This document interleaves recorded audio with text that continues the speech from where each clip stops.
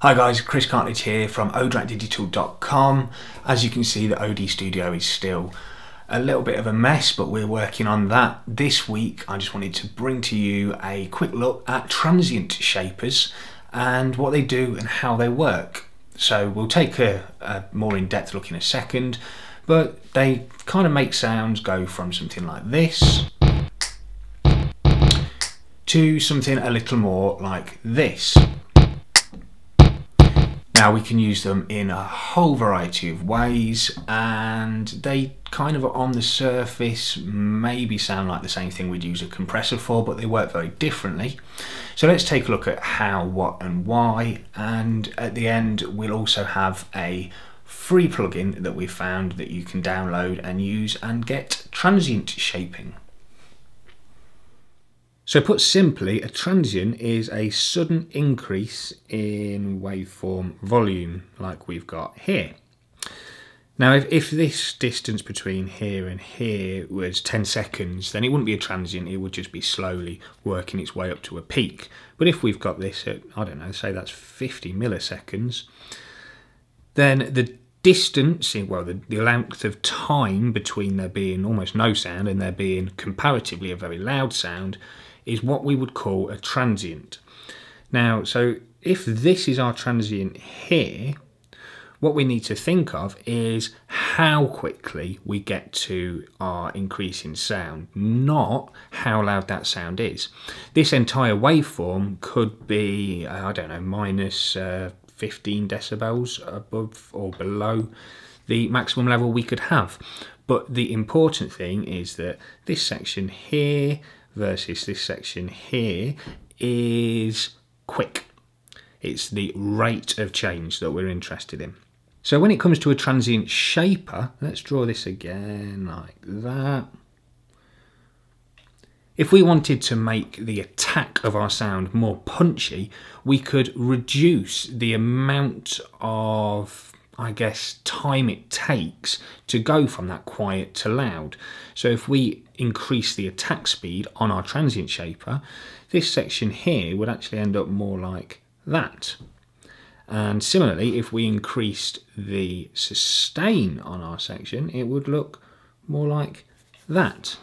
And of course, this is different to how a compressor works, because a compressor will create a threshold like that. And if anything goes above the threshold, like these peaks here, they'll be reduced in volume and squashed down, which will allow everything else to sound louder because the ratio between them is different. Transient shapers are different. Let's do our third look. So we've got like this. If I wanted to dull down the tail end of our transient, so for instance I maybe wanted to do something that looked like that for our end, we could.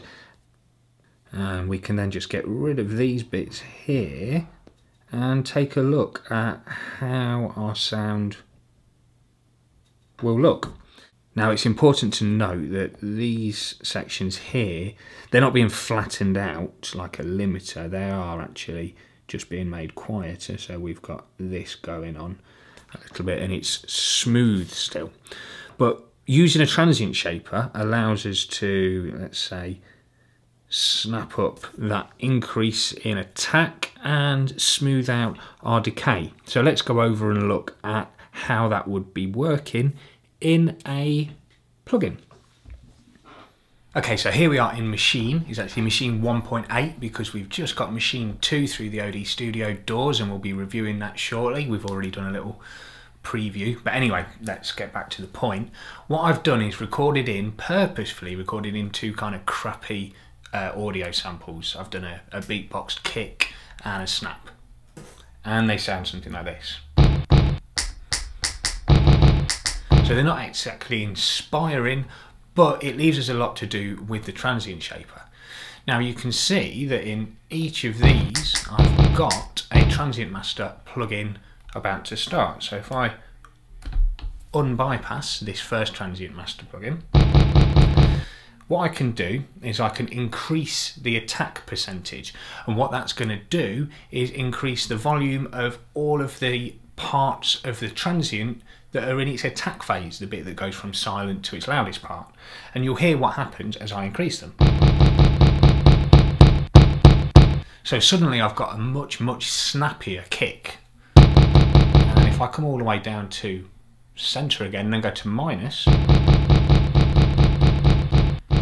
you hear that it actually starts to get softer and less snappy. So if I increase this up to something like that, we can really hear the difference. And similarly, if I go to this sound here, which is our finger snap, I can do the same kind of thing. Suddenly I've got a more snappy sound. And I can also do the same thing with the sustain, which is the latter half of the transient, the part from the centre of the loudest point as it drifts back into quietness again. So turn it all the way up. I get the tailing away section a lot snappier, and if I come down, it becomes shorter. And to demonstrate that with the kick,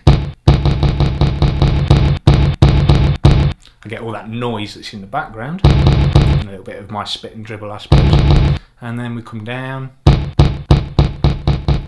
and it suddenly becomes a lot sharper and tighter. So you can use this for drums, you can use it for guitars, you can use it for bass, pretty much anything where you want to either increase the snappiness, the instant on kind of sound of things, or maybe you want to smooth things out a little bit. So transient shaping is a really handy technique, and we've got loads and loads of options of how to go about doing it. There are ways of doing it in hardware, there's also loads of plugins. As we've just seen, Machine's new version has the Transient Master built in. It's been something that you can buy as a guitar rig plugin for quite a while. And Reason's Kong drum synth has a transient shaper. There's loads of transient shapers in things like Logic and so on. But you can also download a freeware plugin called Transient Monster, and it's by Stillwell Audio.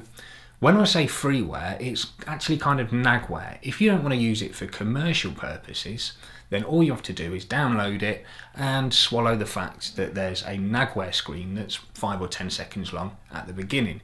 If you do want to use it in commercial recordings, you have to buy it, but if you don't, or you just want to try it out, download it from the link in the description that will take you to our website and take you through. It's a very simple download, and as you can see, we've got attack and sustain just like we've got in Transient Master in Machine, and we've also got the transient length here, so we're talking about how long that transient is regarded for the purposes of the attack and the sustain sections.